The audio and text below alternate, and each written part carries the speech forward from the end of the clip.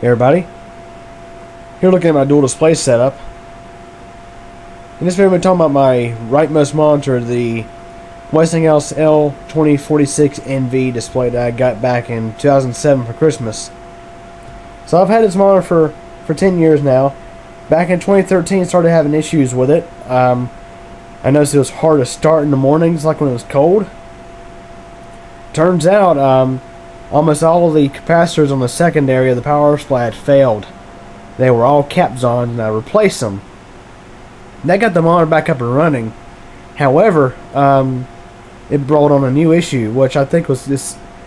I think the issue started out with the caps failing, delivering nasty power to the logic board. But it's like ever since then, this monitor just doesn't really know what model, make and model monitor it is. It's a Westinghouse, but when you hook it up via DVI to the computer, it reports something totally different. So it used to be the workaround I had available for that was just use VGA. It would report the correct information through VGA. That was up until about a few months ago. Yeah, after a few months ago, after a power blink, I turned the machine on, and I noticed this right monitor was displaying very oddly. It was displaying a widescreen resolution.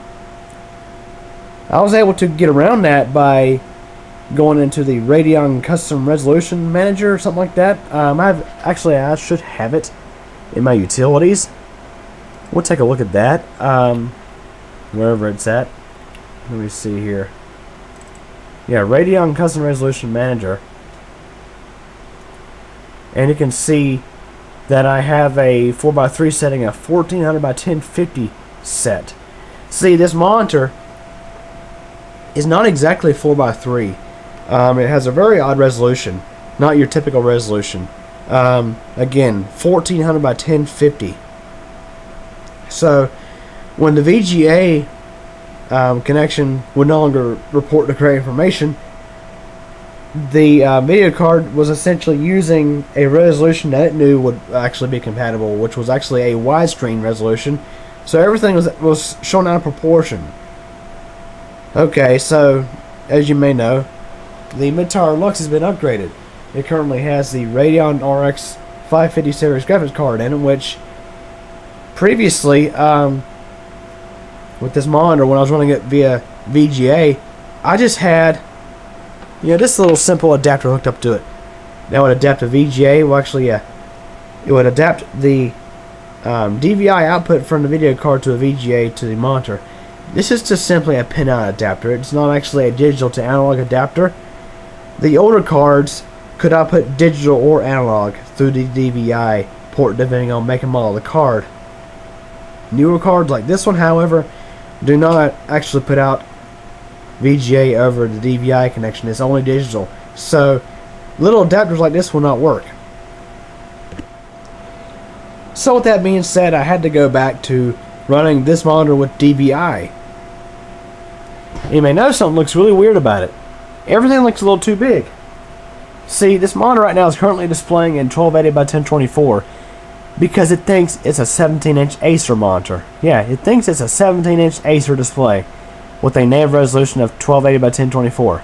Now, this 19-inch Dell monitor does have a native resolution of 1280 by 1024, and you may notice how everything looks very well legible.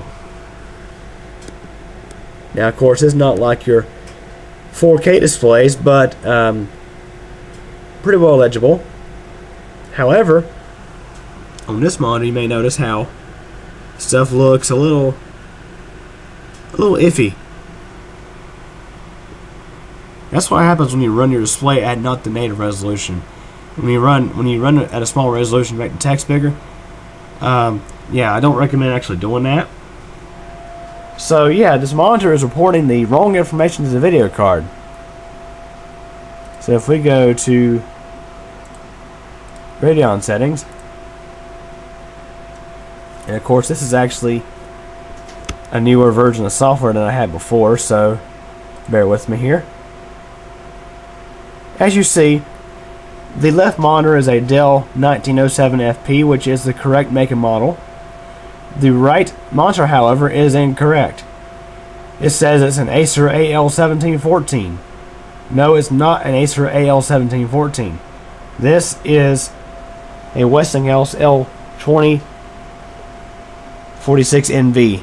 So we have to manually force it to show the correct resolution. We can do this by way of another utility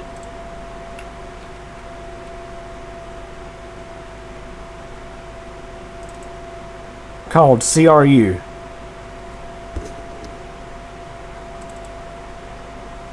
I'm going to launch the utility. And you can see what this does.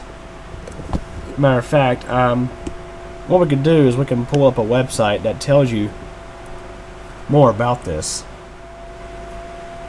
Okay, so here's a website that talks about the problem. It's actually a forum site called monitortest.com.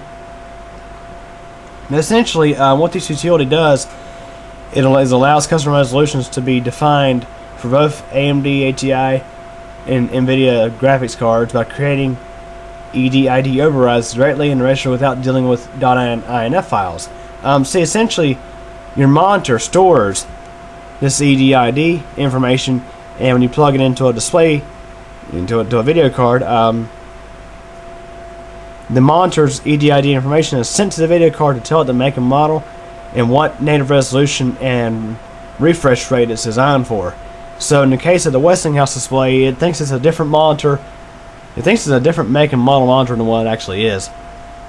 So it's reporting that it's an Acer AL1714 with a native resolution of 1280 by 1024 when it's not the correct information. So we'll go and use CRU to go ahead and update this information. So what we do is, of course, there is a download link. If I remember to do so, I'll put this in the description. This actually seems, from what I was reading online, this is actually a pretty common problem with Westinghouse displays. Doesn't surprise me. So, unfortunately, we cannot change the name that the make and model is reported by this monitor, but we can, however, edit the resolution.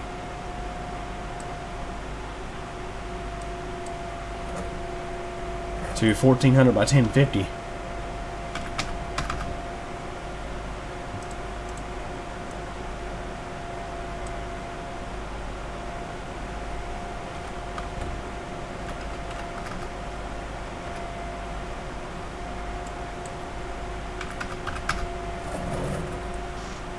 Let's go ahead and hit OK.